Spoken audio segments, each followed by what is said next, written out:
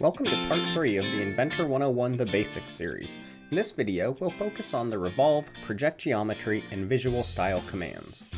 To begin, we'll go over a few of the skills that we've already learned in the previous two videos. We'll start with a sketch on the XY plane, and then sketch a number of lines that will eventually resemble an upside-down L.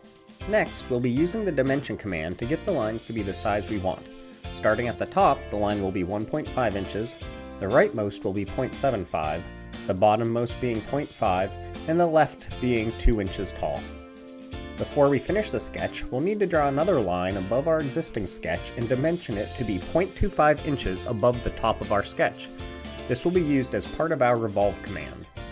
After finishing the sketch, go up to the 3D tab and choose the Revolve command. To define the shape, choose the L as our profile. Pick the Axis button and select the line that is 1/4 inch above the L, and you will see the Revolve geometry automatically preview. Pressing OK will finalize the command. For the next step, we'll need to create another 2D sketch on the XY plane. This time we'll expand the Origin folder of the model tree, right-click on the XY plane, and choose to create the new 2D sketch. To get a better view of our geometry lines and more clearly see our 2D sketch, we'll go to the View tab and change our visual style from Shaded with Edges to Wireframe. From the Sketch tab, choose the Project Geometry button and select the two circles that make up the larger cylinder. You'll notice that although you selected circles, they project as straight lines on the sketch plane. Next, from the Project Geometry drop-down, choose Project Cut Edges.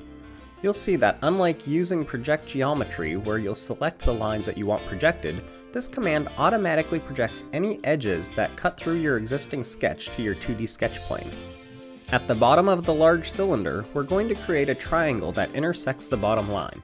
This will be used as part of a revolving cut command.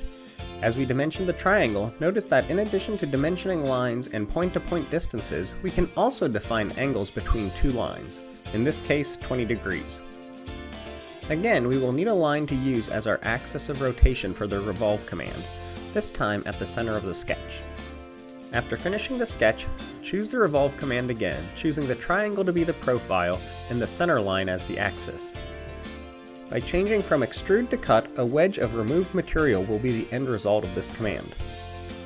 To finish up, go back to the View tab and change the visual style from wireframe to Shaded with Edges. That's all there is for this Autodesk 101 video. Make sure to check out part 4 when I take a look at the circular pattern command on this CAD geometry.